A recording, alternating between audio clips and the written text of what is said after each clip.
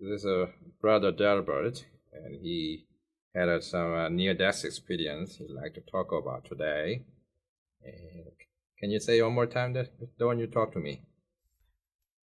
I was trying to get a wheelchair lift up on my car, and it was heavy. It should have took two people, and I was going to do it myself. But I just about had it, and all at once it just dropped.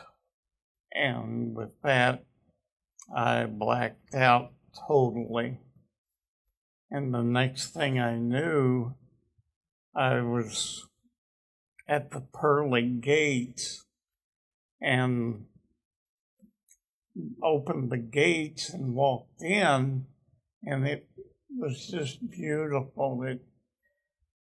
The gates are made of gold and they just sparkled. They were so bright. How big is the Pearly gate? They're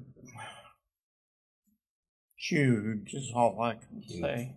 They are. So it's big. not the gate of the house here. No. They're when they open, they have a big space there.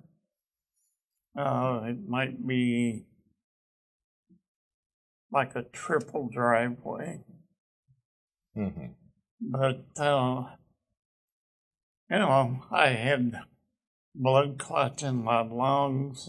They hurt so bad that, I couldn't hardly breathe.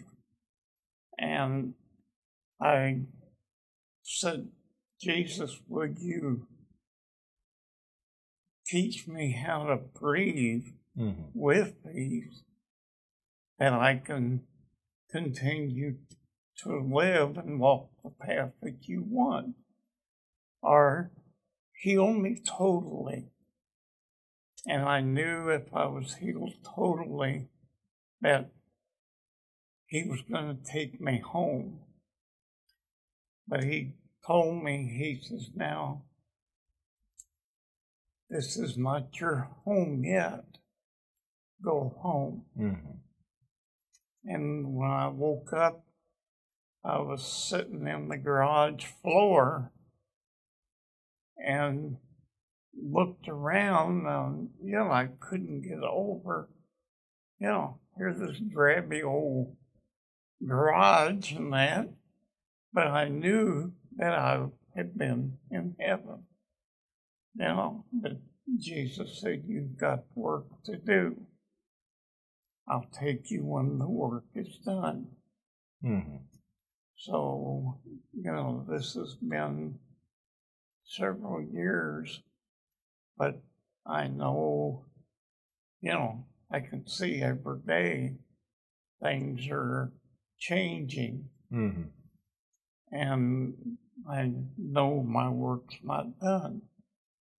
There's still people that I contact with that are not saved.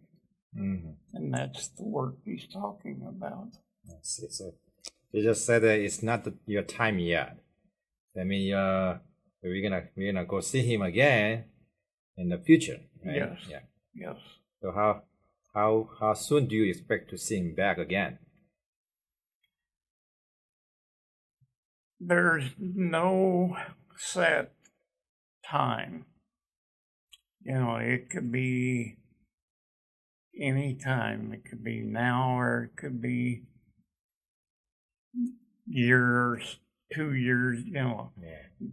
God don't have time wrote down. It is. Nobody knows the day and hour. Right. And so whenever it's time, he tells us to be ready in a twinkling of an eye. Mm-hmm. So you saw the pearly gate in heaven. You saw Jesus. What else did you see in heaven? Well, there was all kinds of beautiful flowers, trees, nothing. You can tell it has not been disturbed. Like the apple tree that Adam and Eve was told not to touch, but did. And there looked like the apples on this one tree that I seen was about a basket, a bushel basket. It could hold that one apple. So you mean a lot of apples in one tree? Yes. How big is the apple? The one apple would fill the basket, it looked like to me. Also, the big apples. Yes. And, like I say, nobody touches the trees. Mm-hmm. And so they can produce, unreal. They aren't contaminated. So it must be beautiful. It is gorgeous. Mm-hmm. There's no words that you can say to tell how pretty it is. How does it look like the flowers? They're just, like our flowers here on Earth, but they're brighter color. They're, and they just sparkle. And the grass is a deep green and don't look like it ever needs cut. Mm-hmm. So everything is just so immaculate that, I was just shocked. And I begged God to take me at that time. And he says, no, you have to go home. Mm-hmm. So, you want to stay in the heaven? I would love to have stayed up in heaven. Mm-hmm. And he said, no, your work is not done. Go home. Mm-hmm. Be happy. Mm-hmm. And with that, he just disappeared. Mm-hmm. Looked around and never seen him again.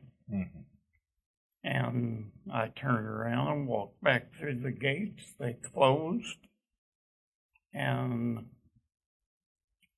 couple minutes later, or a couple seconds, I should say, I woke up and I was sitting in my garage floor where I had sat when everybody was trying to put that hitch on.